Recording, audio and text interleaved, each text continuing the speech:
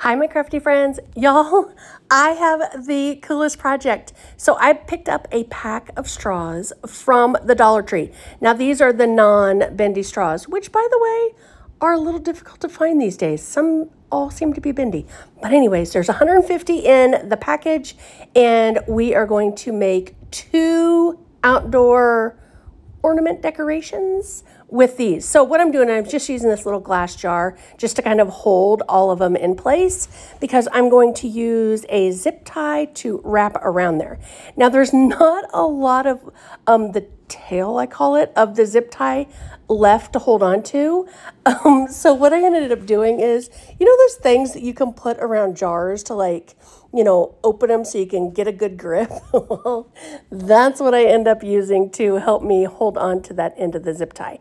And what I do is I just pull it as hard as I can and down as far as I can, because these are going to be like big, huge, spiky ornaments. Y'all, I love to decorate my front porch. I love to have a Christmas tree out there, and I love to make my own ornaments. So this is going to be a great addition to that. So once I kind of get it pulled as long, or as you know, as much as I can, then what I start doing is just kind of moving all the straws around, and kind of where the center parts are all kind of clumped together, I just kind of pull them apart and just kind of try to make them as even-ish as possible. So here's the second one. I love that we get 2 out of 1 pack of the straws. So the straws, 1 pack of straws and a couple of zip ties and some spray paint, and we are good to go on this project.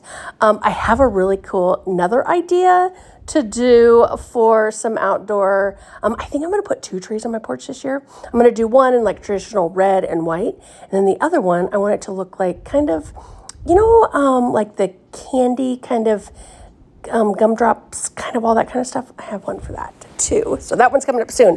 But anyways, once I get, like I said, once I get this all tightened down as far as I can, then I kind of just start bending everything into, you know, so it's all kind of fluffed all around there. So then we're going to take it outside and we are going to spray paint it. And I kind of had to do this in sections. I kind of did the top and the sides, let that dry, and then flipped them over and did the same thing, because I just wanted to make sure that all of the white was covered there.